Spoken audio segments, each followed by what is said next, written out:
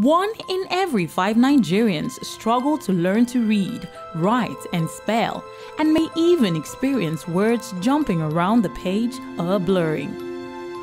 This is called dyslexia. Dyslexia is a specific learning difficulty that affects reading, writing, and spelling, sometimes compounded by poor working memory, organization, and sequencing. But dyslexics are often very intelligent and creative and can excel if taught using the right techniques. Join Dyslexia Nigeria as we work to create an environment where dyslexics can reach their full potential. Contact us for information on screening and assessments, specialist tuition, teachers training, and resources.